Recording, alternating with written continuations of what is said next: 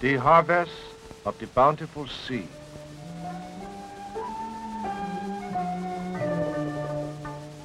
Fruits of the good earth.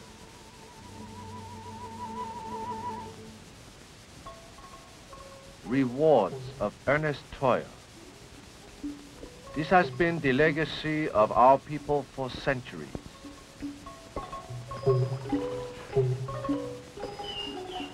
Generation after generation, life for us has changed little. It would seem to some that the 20th century has passed us by. That, however, is not the case. We are involved in a modern 20th century struggle that will determine the future of our nation and many others. With the help of the United States Navy, we are building a new legacy for the future of our country, a modern port and military complex. The place, Sattahip, on the southern coast of Thailand.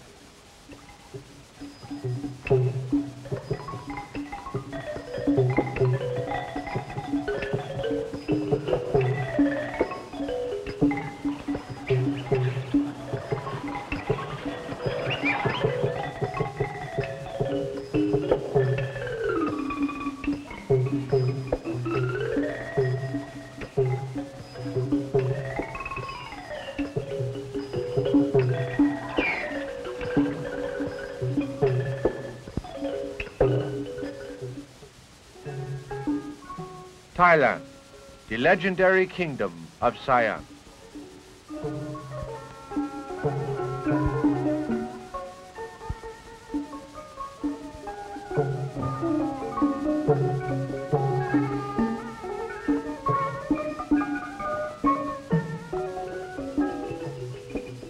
"32 million people proud of its past and hopeful of its future.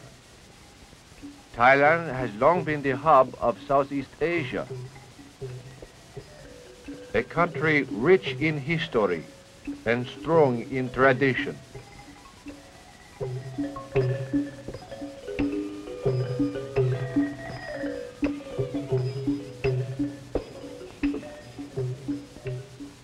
One of our strongest traditions is independence. Throughout a long history, Thailand has maintained its independence against overwhelming odds. In the colonial era, Thailand was surrounded by European colonial empires, yet was able to remain free.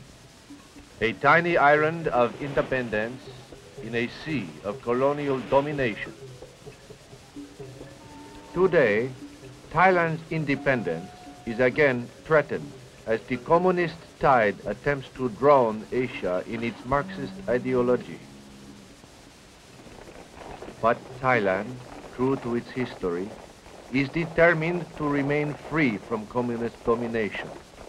And America, with its own tradition of freedom, is determined to help. Under the Southeast Asia Treaty Organization, SEAPORT, the United States is assisting Thailand in its defense planning, building the Thailand of tomorrow, a country that will maintain a tradition, independent.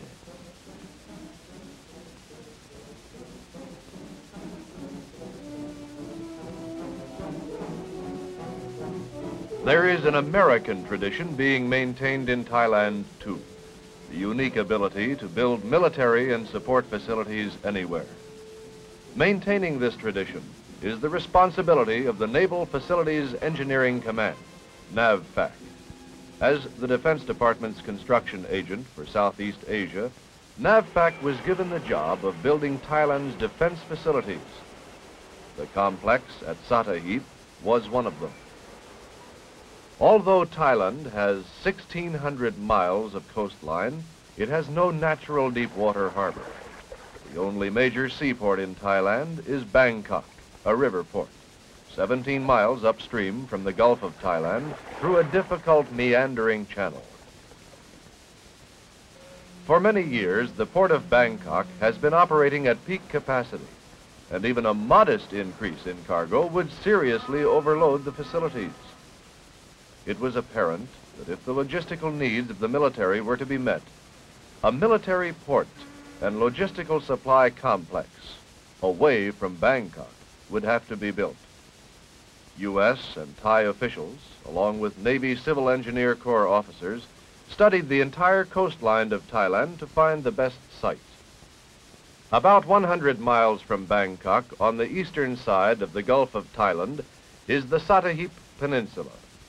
Here is where the Royal Thai Navy has its main operating base. And here is where the new complex was built.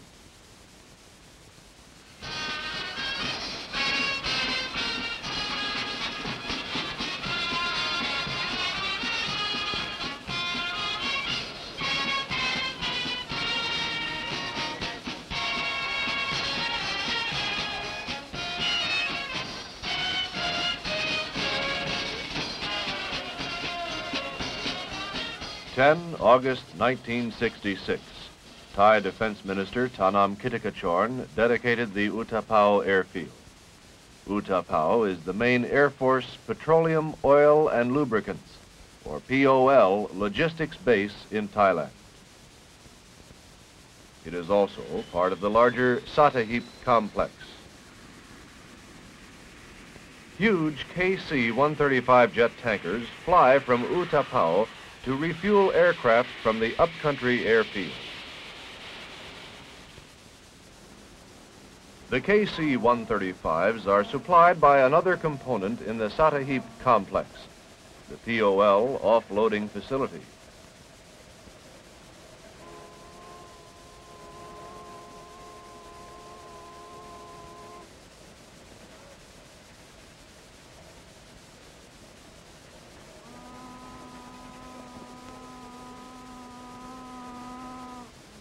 A few hundred yards up the beach from the POL pier, in the main component of the Sattahip complex, the modern deep water port.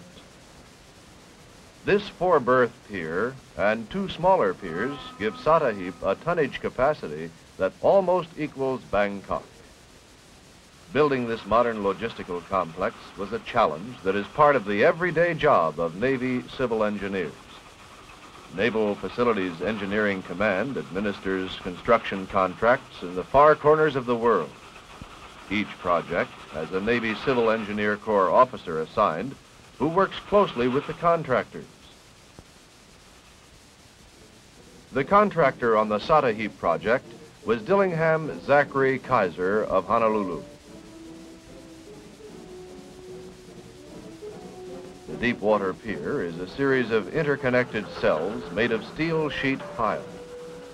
Each of these cells requires 152 sheet piles to complete the circle. And each sheet pile must be threaded into place by hand, then driven into the soft bottom. Slowly, precisely, the sheet piles are guided by two circular templates. The cells are 60 feet in diameter, and there are 48 of them in this pier. 9,060 sheet piles were placed before the cells were finished.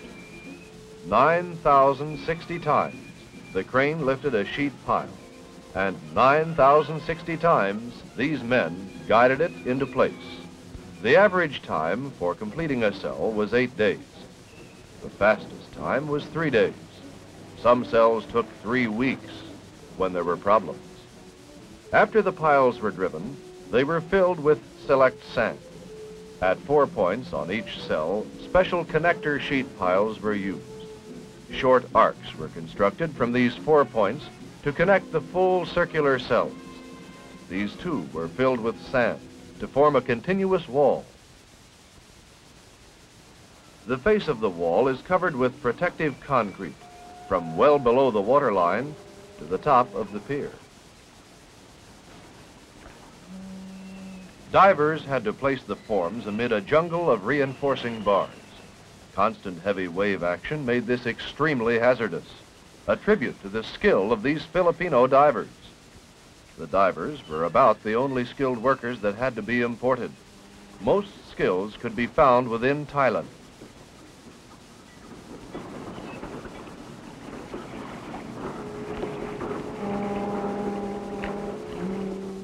for 92% of the workforce was Thai. The area in front of the wall was dredged to 36 feet for deep draft ships. Then a channel through the bay was dredged. In all, 5 million cubic yards of material was dredged in preparing the channel and pier area to handle ocean-going ships. The dredged material was put to good use. It was used to fill in behind the cells to form the warehouse and transit area. A system of concrete beams was constructed on the filled cells to provide a foundation for a 50-ton portal crane.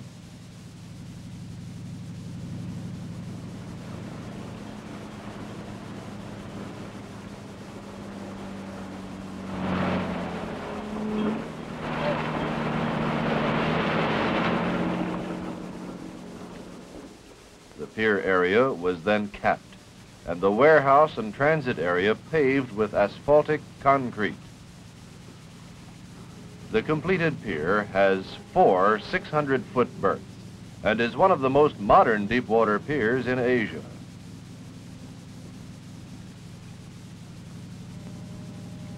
It has transformed Sattahip from a name on the map to a major port.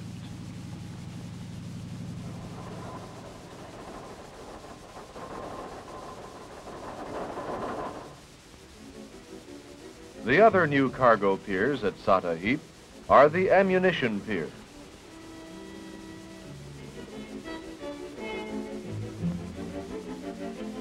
And the movable De Long pier, named for its inventor.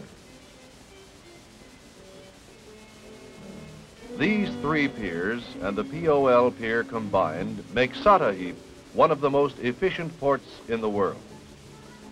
98 days after the first pile was driven, a huge ocean-going tanker nosed up to the POL pier and began pumping fuel into the 12-inch line.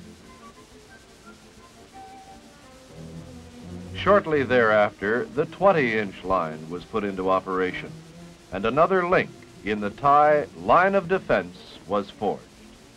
Before the Sattahip POL facility was opened, all POL had to be routed through Bangkok or Sriracha. Now there is direct access.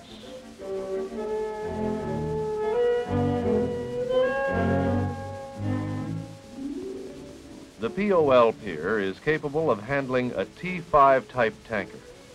T5 tankers hold 190,000 barrels. One of these tankers can be pumped dry in 8 hours. The pier was built at the end of a 1,400-foot catwalk, far enough out from the beach so that dredging was not necessary. First stop for the POL is the intermediate tank farm, a mile inland from the pier.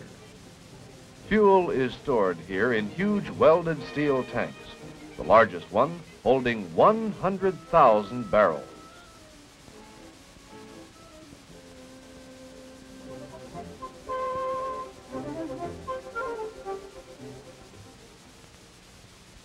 It can be held here, loaded into tank trucks for shipment upcountry, or pumped to a tank farm at U-TAPAO airfield 10 miles away. The 2 tank farms have a total storage capacity of over 1 million barrels. 1 million barrels of power to operate trucks, bulldozers, forklifts,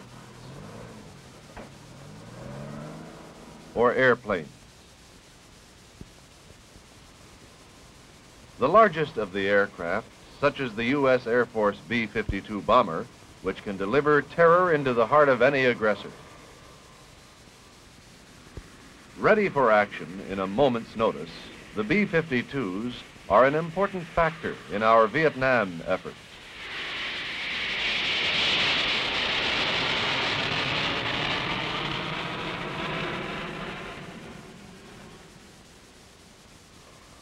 But the primary mission of U-TAPAO is supply. A fleet of huge KC-135 aerial tankers is based here, supplying air-to-air refueling. U-TAPAO has become one of Thailand's largest airfields. It can handle anything that can fly. The main feature of U-TAPAO is the 11,500-foot concrete runway.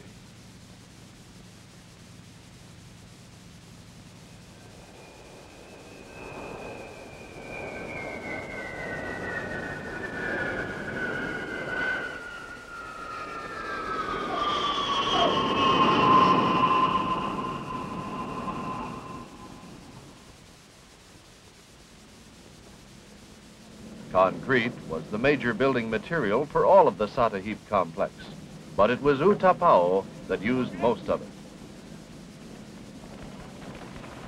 The runway alone took nearly 250,000 square yards.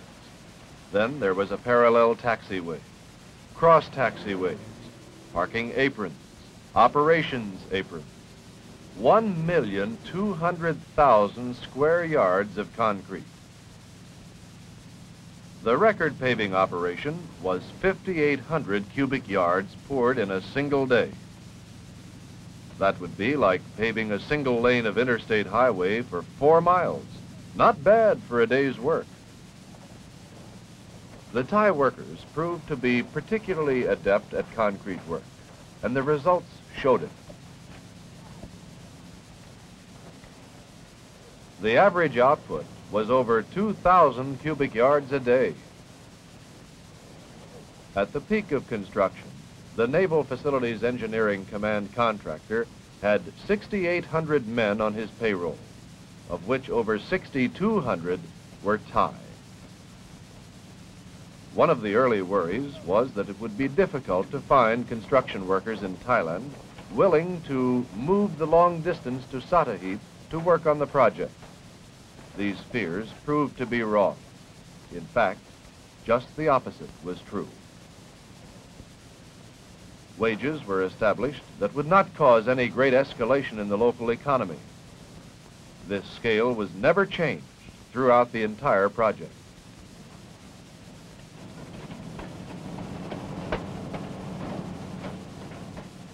The Thais were quick to learn new techniques. On-the-job training was given as required. They were trained to operate the concrete paving equipment.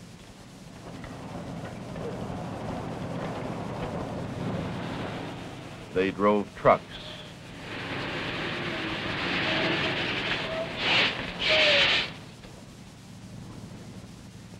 They learned to operate the batch plant that provided concrete for the entire project. 2 8-yard mixers that could mix a batch of concrete every 50 seconds. 16 yards every minute. Concrete was used extensively in building construction. A precast yard was set up, and Thais were trained in the American art of prefabrication. Whenever possible, buildings were prefabricated. The largest group of precast buildings was the enlisted men's barracks. 13 of these 3-story buildings were constructed. Each dormitory has 495 concrete members, all precast. Total time to complete a dormitory, ready for occupancy, was only 5 weeks. The mess halls were also prefabricated.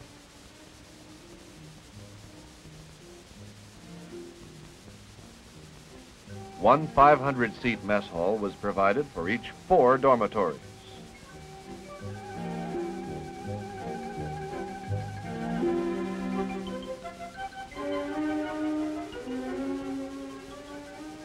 Some will say this is the most important building in the complex. Many Thai workers who came as laborers left as skilled tradesmen.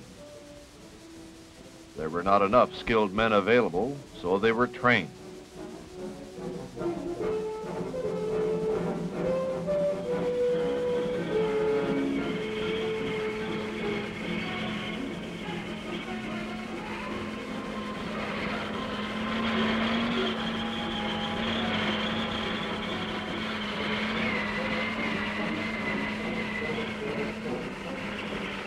The airfield site was severely flooded by unusually heavy rains just prior to construction. It drained poorly. It was almost impossible to grade. This problem was solved by laying a working mat of natural stone with the unlikely nickname of jingle stone, stones that jingle. Jingle stone is a natural material found in the hills near the airfield. It is very similar to crushed rock, and when compacted, it forms a very strong and durable mat.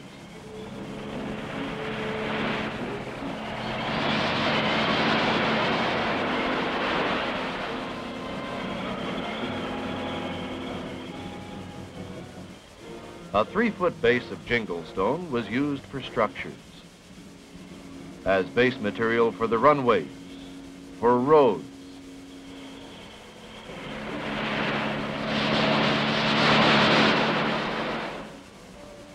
and for building ammunition storage cells.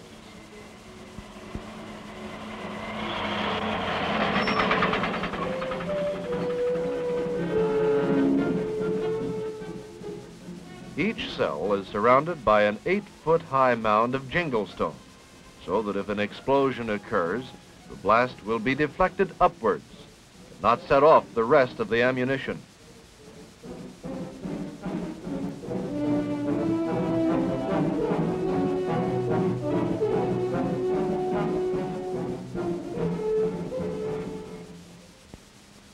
Ammunition which is vital in the defense of Southeast Asia.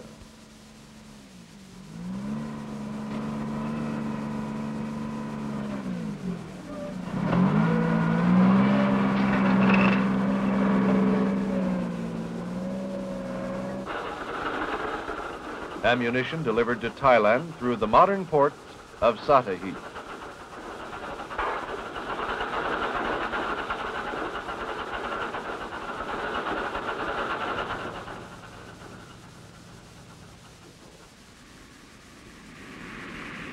Delivered to the enemy through the U-TAPAO AIRBASE.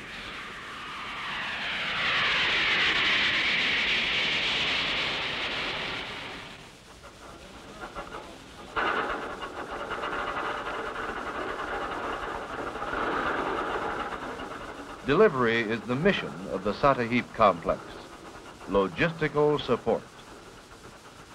The unsung heroes of every military operation.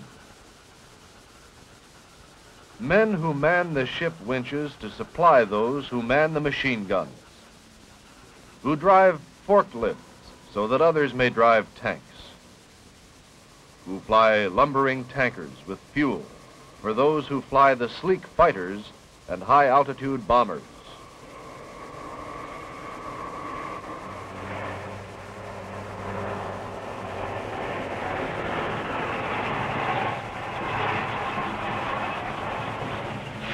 Who man the pumps,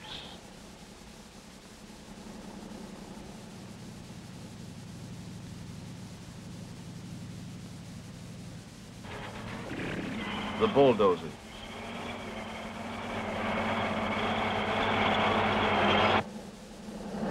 the road graders,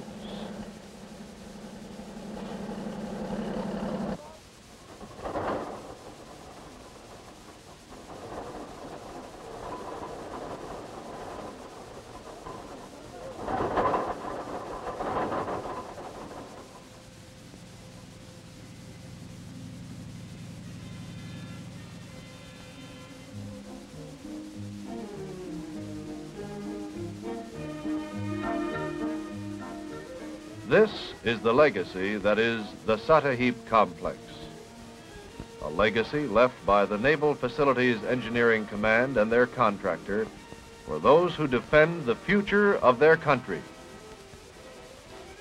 Sattahip, tomorrow's Thailand.